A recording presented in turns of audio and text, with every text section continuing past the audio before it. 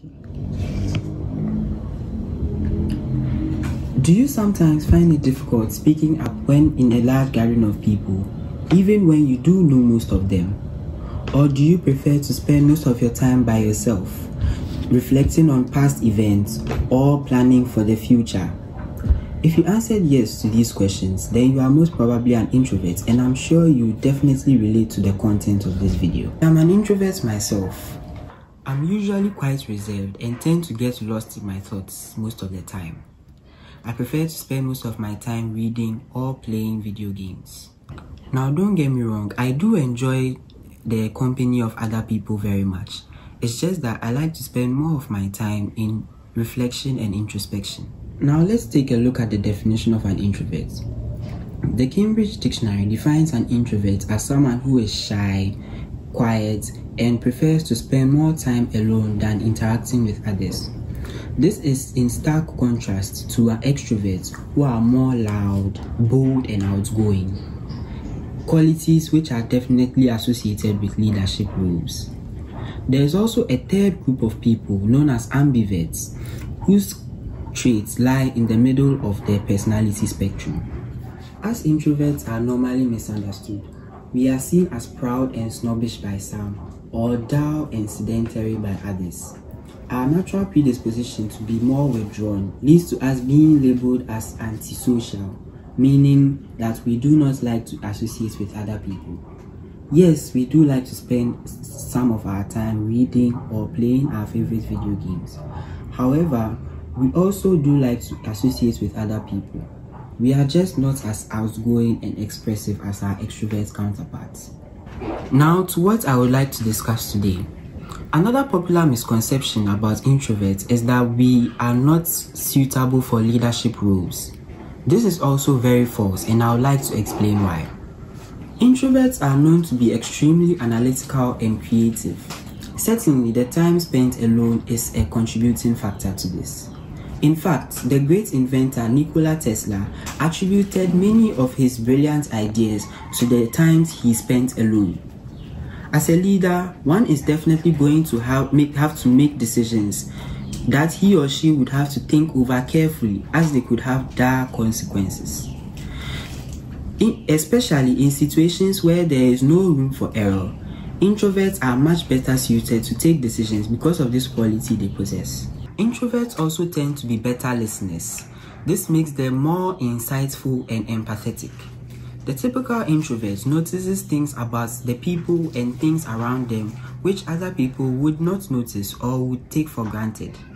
Their thoughtful nature allows them to address these issues in the best possible way.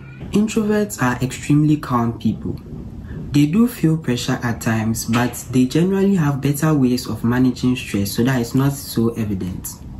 This can be attributed to the fact that they frequently withdraw from the outside world in order to recharge emotionally and physically. As a result of this, they are generally more composed in the face of adversity. If you are in need of an example of this, look no further than Abraham Lincoln. This mental fortitude is especially important for leaders who are in very demanding positions, where the ability to withstand emotional and psychological stress is of utmost importance. Introverts also do not like to micromanage their employees.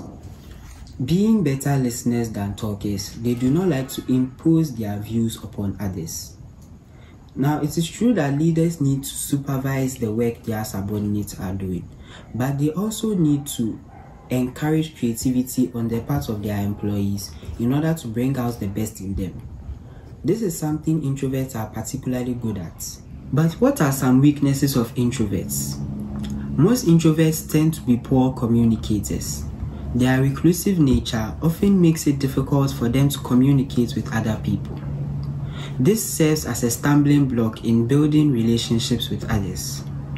They also aren't particularly great at public speaking unless they have taken time to develop these traits.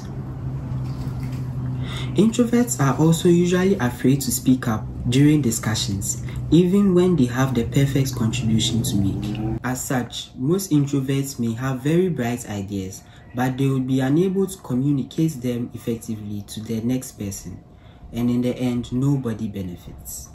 In fact, most of the world's leading companies, such as Google, Facebook, and Apple, are run by introverts. In order to be an effective leader, even the most shy and withdrawn of introverts would have to take up some extrovert qualities, most especially good communication skills. This is important so that the leader can communicate instructions clearly to his or her subordinates and inspire them when the need be. Some ways in which introverts can improve their communication skills include preparing for interviews or public speaking engagements beforehand, avoiding long monotonous talk, and making eye contact with the people they are speaking to. So in conclusion, introverts need to be more bold and assertive in their interactions with other people in order to ensure that they are not bullied into taking decisions they are not comfortable with. However, they should definitely maintain their calm demeanor and their analytical and reflective behavior, as it is highly beneficial to the teams they form a part of, to them and to them as individuals.